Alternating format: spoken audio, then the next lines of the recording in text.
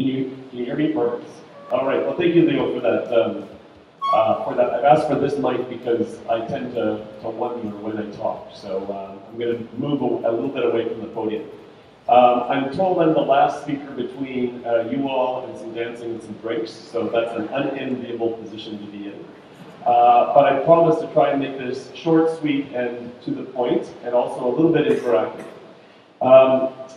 The theme of the best way out, I'm going to take a little bit of a riff on, and instead make the argument that the best way out is out. I'm going to make the case for being out at work. Why does that matter? Why does it matter to the economy? Why does it matter to organizations you might join? Why does it matter to you as an individual? So that's my thesis for today.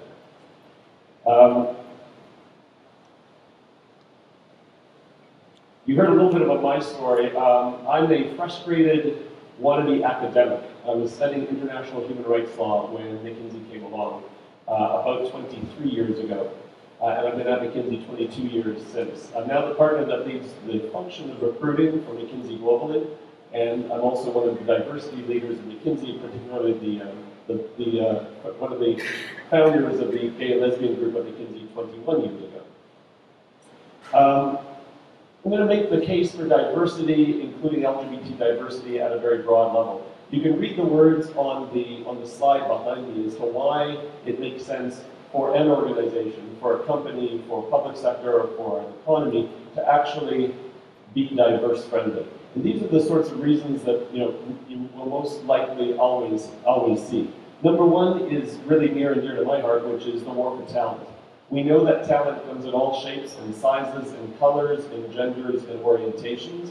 That's why it's very important for McKinsey and competitors and some of the other companies to sponsor an event like this.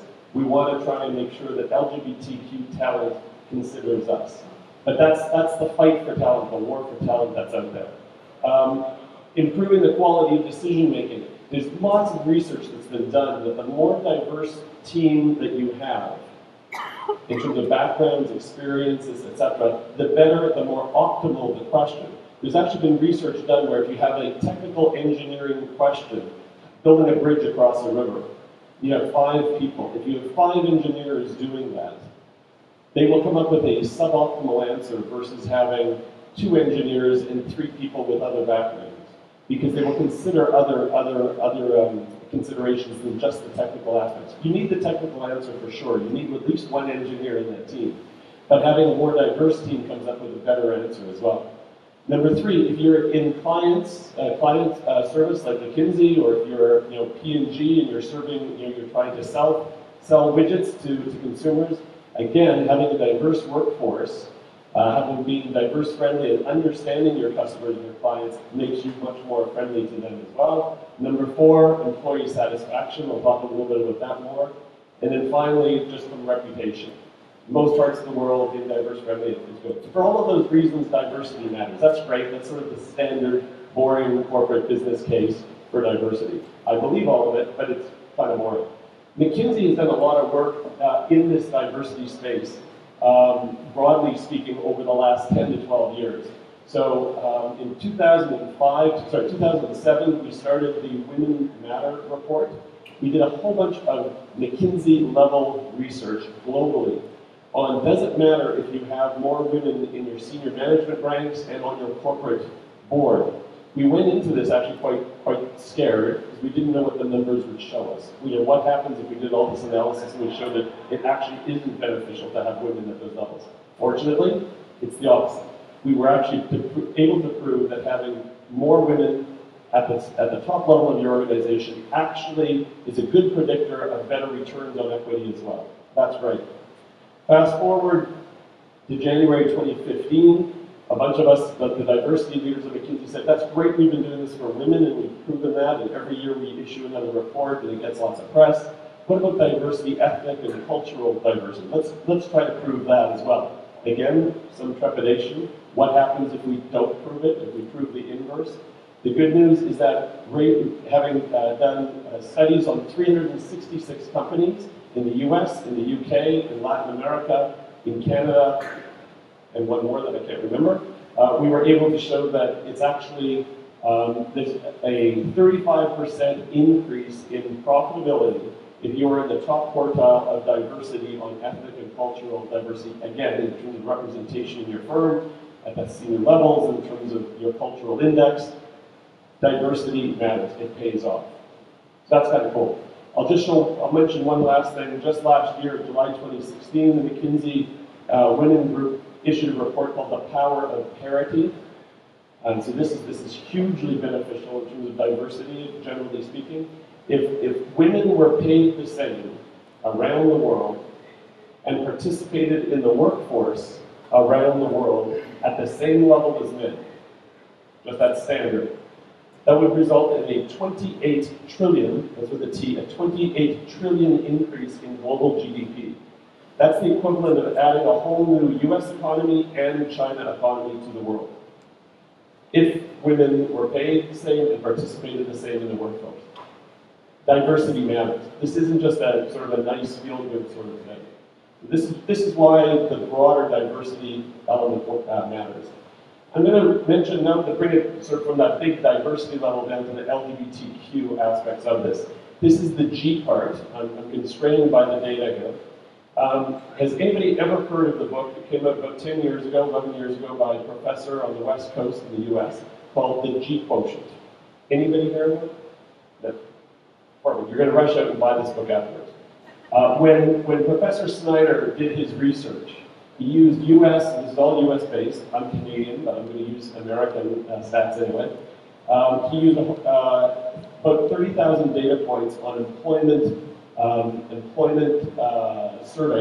surveys, to try and understand how do gay managers perform as managers in the US economy, out gay managers. How do they perform compared to their straight colleagues? Again, he had no idea what the data would show. Fortunately, it was a positive correlation, and he wrote a book called The G Quotient. So in the same way that we have IQ, and we go to EQ, the emotional quotient, he said there's actually a gay quotient. It's actually good to be an out gay manager, and he thought that he had proven it scientifically.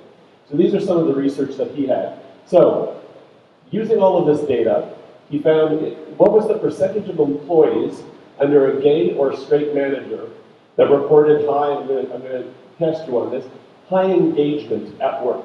So what he did is, the question was, you're an employee, you're working in the US, you have a straight manager, are you, engaged or highly engaged at work? If you're pretty satisfied, 21% of folks who had a straight manager said they were in those top two buckets. What do you think the answer was if you happen to have an out gay manager? So these are straight people answering, but their manager happens to be an out gay manager. Anybody want to guess? Are you 40? 35. 35? 60. 60? Well, you got to keep going north a little bit. 85%. A quadrupling of the percentage of happy, engaged employees of out gay managers. So that was pretty startling. That was one of the big so what's of his book. Sorry? If somebody's in the closet, then they would have been counted as somebody who's straight because the employees wouldn't have known, they would have just sort of, yeah. So they weren't able to go, he wasn't able to go further on that. The next question was, so that was engagement, job satisfaction. Overall, how happy are you with your job, more generally speaking? Again, people who had a straight manager, this was the answer. This was the answer if you happen to have a gay manager. And then finally, another question, this is just some of the responses. Workplace morale, how happy are you at work? Do you like the environment that you're in? 40% said they were if you had a straight manager. 85% if you happen to have a gay manager.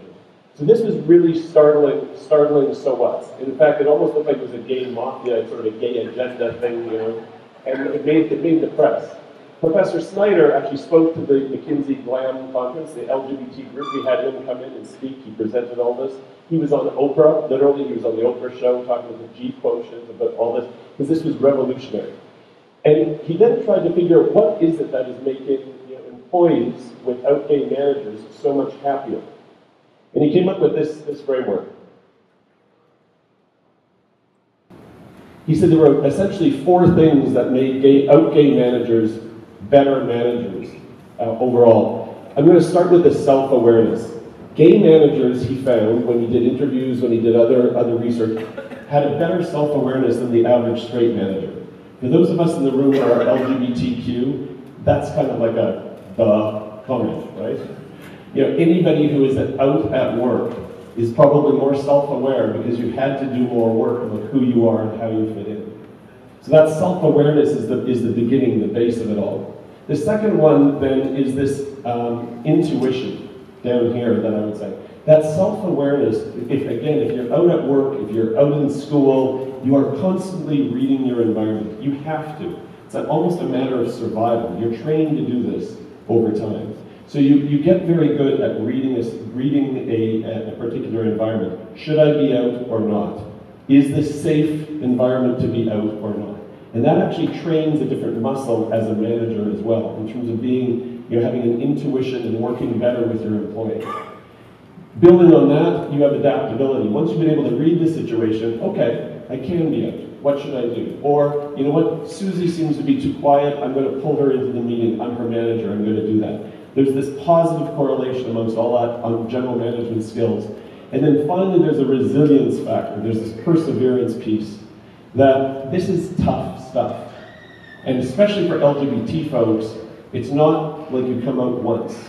You come out almost every day, a new situation, a new team, a new peer, a new manager, a new professor. You have to decide whether you're actually going to use the G word or not, use the husband word or boyfriend word or not, those sorts of things. So the perseverance is there as well. So all of those sort of lead to, you know what, something to be proud of here at World Pride. Gay managers are better. Out-gay managers are better. That's pretty cool stuff, the G quotient. So, if that's all the positive stuff, there's also a cautionary tale here. How many people know Lord Brown? I've heard the story of Lord Brown. Okay, I'm guessing something like 10% of you.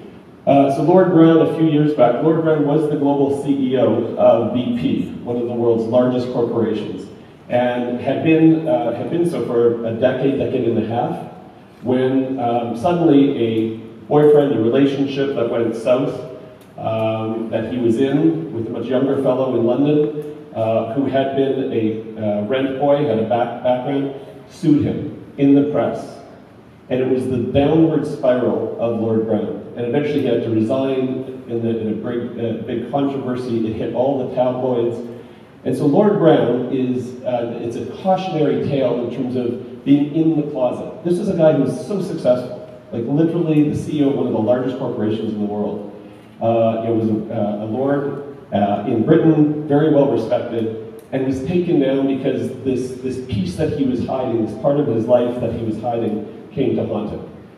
I think Sadiq and I both had the privilege of hearing Lord Brown speak at the Europe conference that the London Business School sponsors a couple of years ago, and he told his story. He's written this book called The Glass Closet, and I'll never forget, he said to the group of folks that, you know, about the size that we're here, a bunch of students, MBA students from across Europe and LBS in particular, he said, mine is a cautionary tale. Do not do what I did. I had to spend so much energy of my time in the closet over those years, and I couldn't put together the two parts of my life. And that one part actually became my downfall. So his is a cautionary tale. So it's something, and by the way, I would highly recommend that book as well. So far you've got to buy the G Quotient and you've got to buy The Glass Closet by Lord Brown. All right, so that's sort of a cautionary tale. It wouldn't be a McKinsey presentation without a framework. This is not a McKinsey framework. Some other corporation, some other consultancy is known for a 2x2 matrix. That's not us. But this is one of my favorite frameworks in 22 years of McKinsey that I've come across. And it's called the Johari window.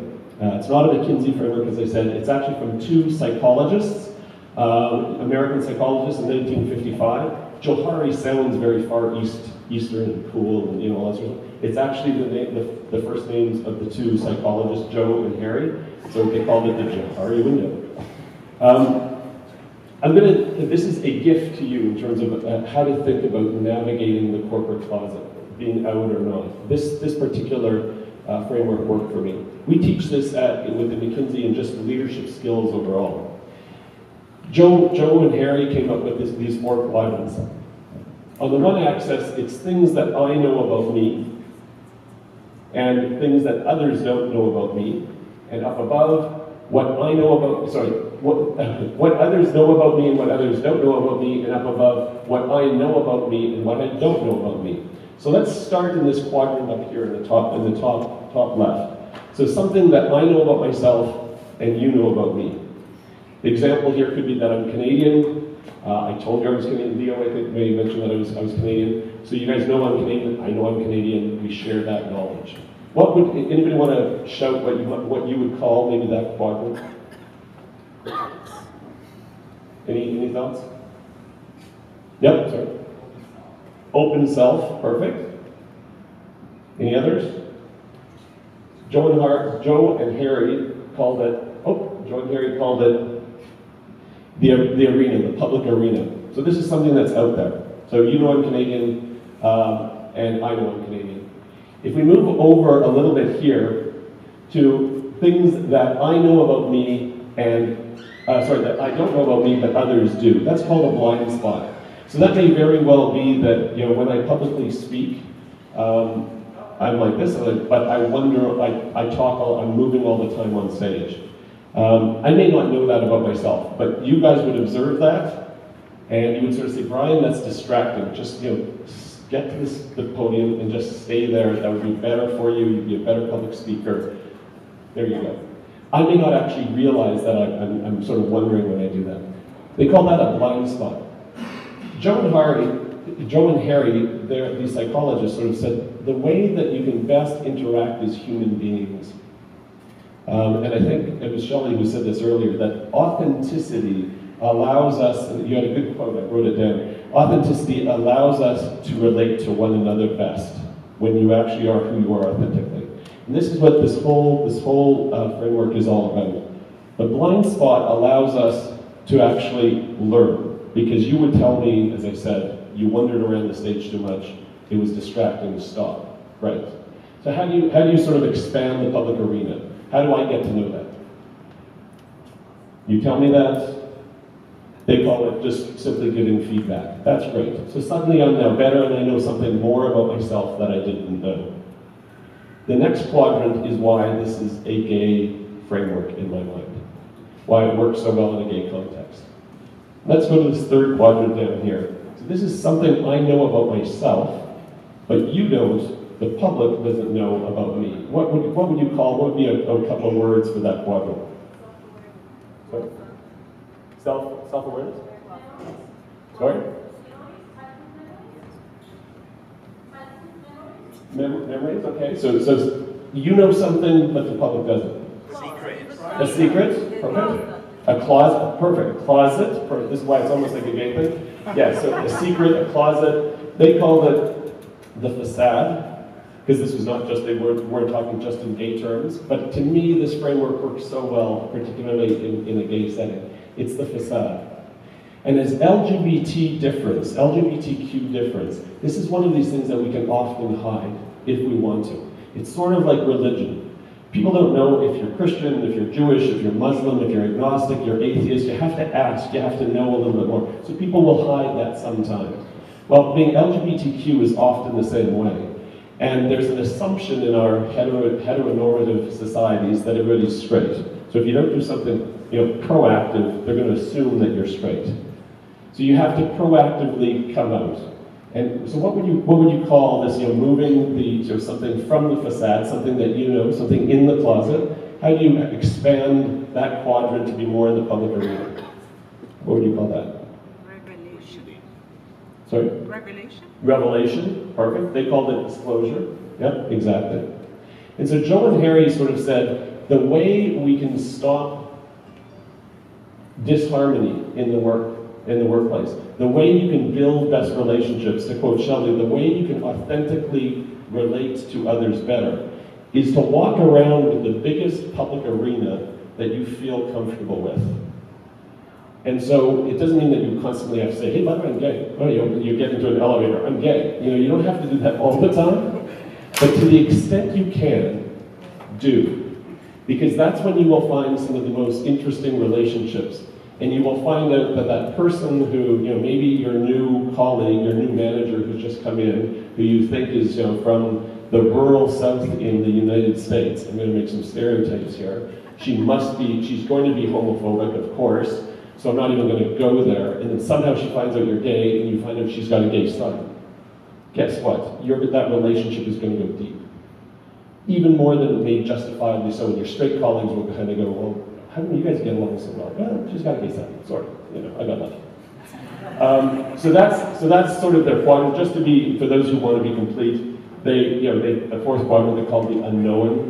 And they sort of said the only way you can sort of figure out what's going on there is if you're actually going to psychoanalysis and figure out all these deep dark secrets. That was sort of the way they got business, I think. Anyway, so that's the Johari window. I give that to you as a precursor to the following story. 23 years ago, I joined McKinsey Toronto. And I was not out when I joined McKinsey because I thought I was going to be joining a very conservative company. I thought it was sort of like an iBank, sorry for the iBankers in the room, but I thought it was going to be a very sort of cutthroat, competitive, non-supportive environment. It was 23 years ago, and I had just recently come out a year or two earlier. So I wasn't out when I joined McKinsey. My very first study at McKinsey, my first engagement at McKinsey, was with a retail bank in Toronto. And I'm at the retail bank for about 4 months, and the senior client, the head of marketing for the Canadian bank, is our senior client. And so the partner on the McKinsey study is the counterpart to this guy named Jim. I'm like a brand new associate on the team, right? So I sort of occasionally am meeting with Jim, but that's it. My boyfriend and I had moved to Toronto for my McKinsey job, and we were walking in the gay area of Toronto, near Church and Wellesley, the gay village, and we were walking, and 23 years ago we were doing something radical. We were holding hands as we were walking down the streets, because we were from rural Saskatchewan, rural Canada, and we just thought it was so cool that in Toronto we could actually hold hands. So there we are in the gay village, 23 years ago, holding hands. We're walking down the street, and who comes walking towards us, and I'm pretty sure sees us holding hands, but Jim, the senior client at this bank. And I'm not out at McKinsey. I'm like, oh crap. So I throw the hand away from my boyfriend Brad, and Jim comes on, and Jim, I said, oh, Mr. Allen, and Jim says, oh, it's Brian, right, from the McKinsey team. Yeah, exactly. He says, oh, so what are you doing here? And I said, and I'm ignoring the fact that I'm with Brad, right? And oh, well, we're just going grocery shopping or something like that. And Jim says, oh, well, I'd like you to meet my boyfriend Renee. And then I said, oh, well, you can meet my boyfriend Brad. For the next 4 years, I served Jim at that bank, and he would request the McKinsey staff and team over the course of the next year. I didn't come out of McKinsey for another year. But over that year, he specifically asked that he wanted to work with me. This was like client sponsorship. The McKinsey staffing pool and the partners at McKinsey were like, wow, you're so good, you've got client relationships with the senior guy, it's great. Jim wasn't out at the bank either. I came out a year later at McKinsey, Jim came out at the bank 4 years later. But that was a relationship, a connection that we made. And I have to say, it was because we happened to run into each other in that circumstance, and Jim was willing to share with me that disclosure point. He was willing to share with me that Renee was not just some guy he was walking with, but it was his boyfriend. I could then share Brad, and the four of us became very good friends. So again, that disclosure, that large framework will allow you to connect with other folks, and it will be good, personally, professionally, and it's just a hell of a lot easier as well. That's Jim, by the way, we're still good friends. That's a picture from way back when, as you can tell with the hair and the really wide tie. And so Jim and I are still friends, Jim and Brad and Renee and myself. So authenticity matters. I'm going to use myself I've got just only two more slides and then we'll be done. Authenticity matters because I have been able to be out at McKinsey after that first year. There's been a whole bunch of stuff that has happened. This is a picture of in 1998. You can't quite see it there, but that's me and my boyfriend Brad, now my husband. We made a public commitment ceremony in 1998. And then he's a lawyer, and we both were involved heavily in the fight for equal marriage in Canada through our church. We were successful, and in 2003, the law changed in Canada, in Toronto, and we got married 3 days after the law changed. So we've been married fully since 2003, which is pretty cool. In McKinsey, I helped found the gay group, the gay GLBTQ group, and we sponsor a number of events like this around the world. This is from a Brazilian, one of the conservative Brazilian business newspapers. We support Reaching Out Brazil, which is the Reaching Out MBA conference in the US. We were the founding sponsor of that, and we founded their expansion into Brazil. This is from a few months ago, and I spoke down there. I was then interviewed by the conservative paper, a conservative business paper, and I can't read this because it's all in Portuguese, but apparently it's pretty good. And it sort of said, McKinsey is pushing the frontiers. And I can say that this, what IE and what IE Out is doing here is part of a broad movement around the world. The Reaching Out conference, as an example, is having its first expansion into Asia in Hong Kong in September. Again, McKinsey will be there. Had I not been out all these years, I wouldn't have been able to see any of this happen. I haven't been pushing all of this. I get to just be part of this, a part of the team and the group at McKinsey that's doing some of this, which is pretty cool. Over the last 20 years, we have moved, I'm not going to bore you with all of these, but over the last 22 years, 21 years, the GLAM group, used to be called Gays and Lesbians at McKinsey. It's a great acronym, GLAM, very glamorous. But not unfortunately, it's now expanded, of course, to GLBTQ at McKinsey. We still call it GLAM. GLAM has moved through a bunch of different phases, and we've done a whole bunch of work now on a pro bono basis as well. We are creating a gay mafia of LGBT executives. We don't call it that, but we run leadership classes for 20 or so SVP, EVPs, C-suite LGBT executives. We've now run 20 of them around the world. Sadiq has actually been one of them as well, which is fantastic. And we are creating a global group. We now have about 220 LGBTQ executives around the world who are part of this McKinsey fostered network. I like to call it the gay mafia. I think that it just drives the Christian right even crazier, so that's great. I'm going to leave you as the last speaker to this, I think, to this conference. There is a Rabbi Hillel, who's a Jewish rabbi, has the following three questions that he's famous for. And I think it's a nice call to action at this point of World Pride here, and given what you all have done. My thesis here is that the best out is being out. And it's important because it matters to you personally, and it matters to the world. So his three questions, I think, apply nicely. The first one that Rabbi Hillel said, if I am not for myself, then who will be for me? So Rabbi Hillel sort of said, you have to look after yourself. At the heart of it, know who you are. Be smart to yourself, be protective to yourself, promote yourself, do it smartly, but that's important. That's the base of where everything comes from. But you can't stop there. The second question is, if I am only for myself, then what am I? LGBT community is a community for a reason, and we all sort of progress the world together with others, and so there's a real call to action for others. And then, of course, Hillel's last question is, if not now, when? So here we are at World Pride in Madrid. Thank you to the IE Club for hosting this. I would ask each of you to do what you can in your lives, professionally and personally. This is the way the world changes. It all starts with you.